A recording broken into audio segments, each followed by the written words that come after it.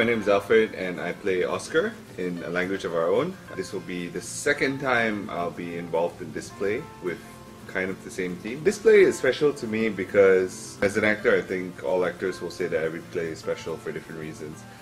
This play, I think, was the first play that showed me a different side to conventional romance.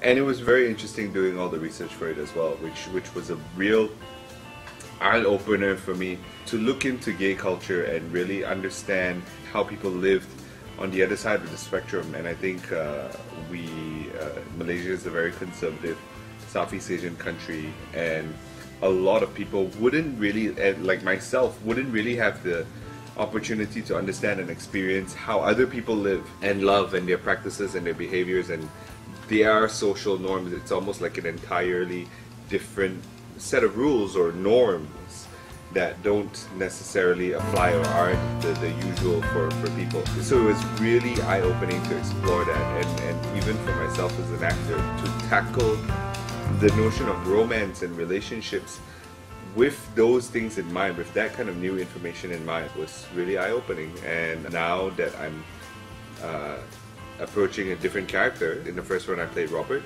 in this one I played Oscar, it's a whole different series of challenges. So that's always very rewarding. It's a feast for an actor to really savor and exercise about, because there's so much to do and to work on.